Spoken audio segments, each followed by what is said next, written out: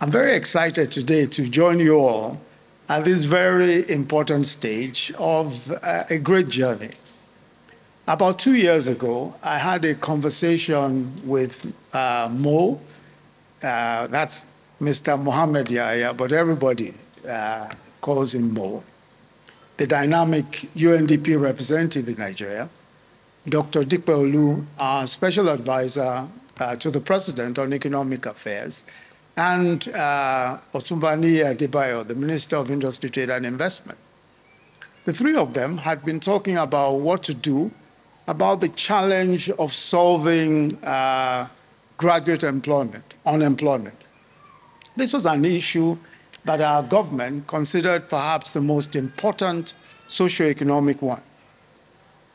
Mr. President had in fact said that he didn't think that there was a bigger problem that our country faced other than unemployment, because according to him, it fed every other thing. It fed insecurity, it fed instability, it fed poor growth in the economy.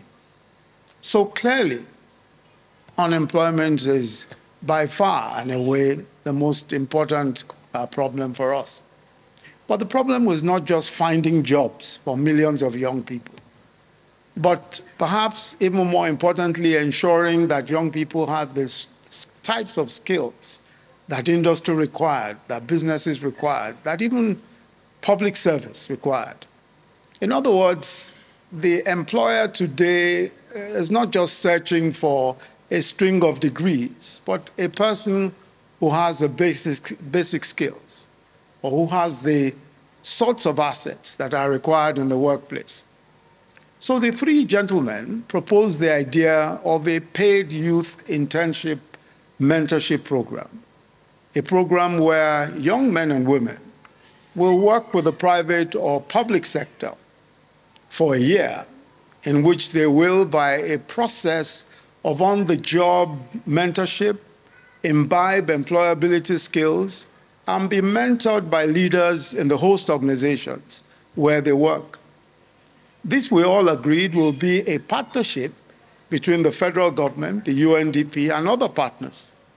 The EU joined the conversation, and alongside the UNDP, have become perhaps our most committed sponsors.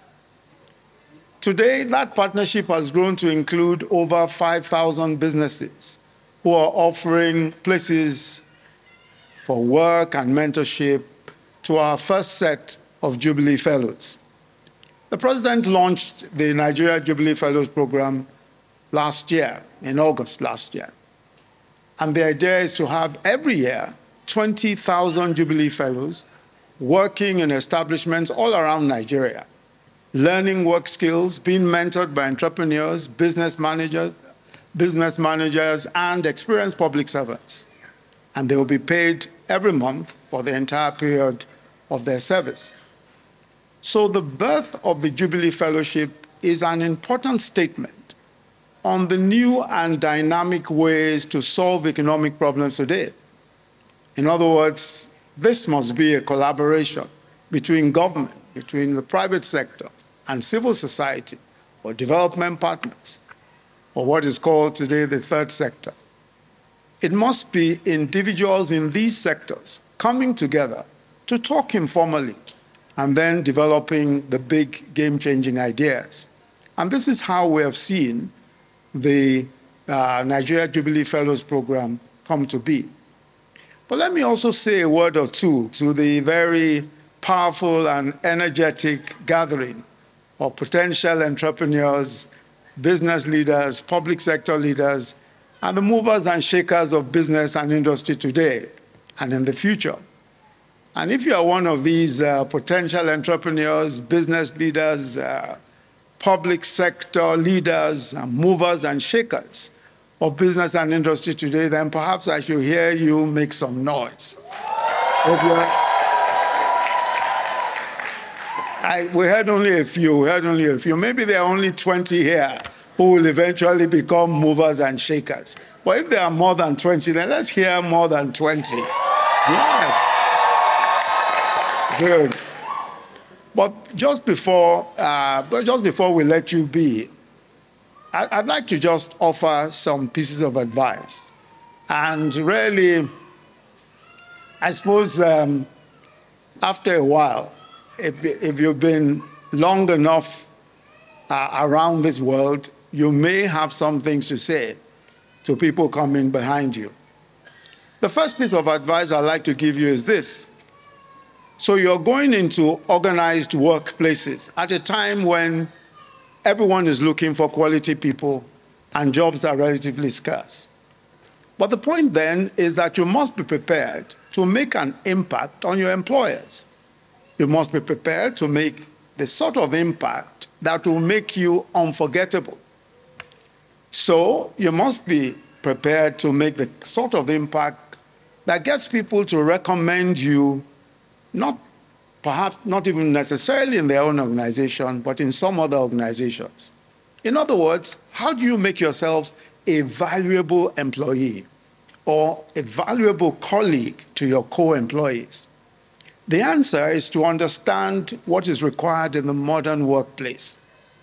You need not just a competent, knowledgeable person. I mean, this is a skill that's required. Obviously, you must be knowledgeable, you must be competent, but you must be a team player. What every employer wants is a good team, a team that works closely.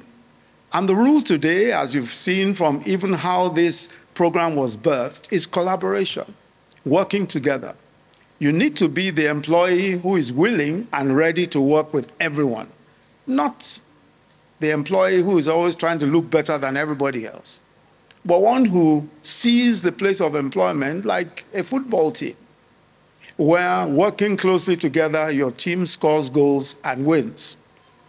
That no one person can make up the team, but collaboration is so important. Being a team player is so important. A selfish, self-seeking player, no matter how smart you are, you will destroy the work of the team. But you can only be a good team player if you understand the game, you understand how the organization works, and you are competent. So even if you are a receptionist at an organization, you must read up and ask questions to understand how that organization works.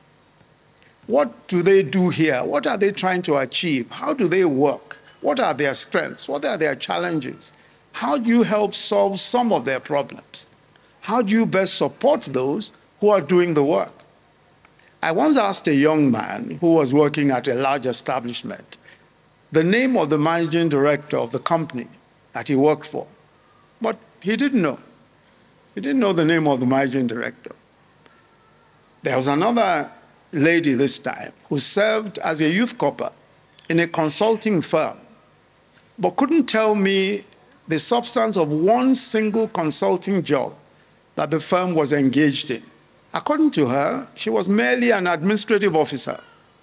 Yes, that might be the case, but you must be curious enough, you must be interested enough in the business of your employers to go beyond what is happening on your desk. You cannot be competent if you don't know your organization, the business it does, and its goals. The last one point I'd like to make is that competence today is not just knowing what you are trained to do. It's also about being knowledgeable about a lot of other things. And it's about being prepared to learn, to study, to ask questions every day. The best worker is one who can multitask. So let me give you an example, for instance, and I want to embarrass my photographer today. She's a very good example. As you can see her, Tolani, the one with the hat. Now, Tolani is a photographer, right? She started off trying to be a doctor, but then abandoned it and then became a photographer. Now, not only is she a photographer, and a very, very good photographer at that, but she's also a storyteller. In other words, she can write well, and she can write good stories. But not just that. She can fix electronic equipment because she learned to do it. So if anything goes wrong here, she can fix it because she learned to do it. She's also very good at writing programs, at writing computer programs, because she learned to do it. So even if I sack her today and say, Tolani, thank you very much, your services are no longer required as a photographer, she will simply pivot to the next job and she can find her way around and make a living for herself. So today, what is required is to be a multitasking person. And there are so many opportunities. And you've got to take those opportunities. In my day, all I learned to be was a lawyer. It was so difficult to get trained to do anything else. But today, almost every time you turn on your computer, you find so many opportunities, all sorts of online training. And I think you should just take all those opportunities. Let me end by saying that you are young and educated at the most advanced moment in human history. This moment that we're in is the most advanced in human history. In my day, the technological advancements were, of course, you can imagine, light years away. I never imagined that anything like a text message was possible. When I was your age, just wasn't possible. Nobody had ever dreamt of it. But today, just think of the possibilities. So you are the most advanced moment in human history. And many of you are proving this. This is the greatest and the most advantageous moment for any young person. And many of you, every day, are proving this. Don't listen to those who say, the good old days. Nah, they usually have a bad memory. Anyone who tells you about good old days, they have a bad memory. Because if you remember well, you remember that those days were not so good. They were not so great. But these days are the best days. And you need to take advantage of them.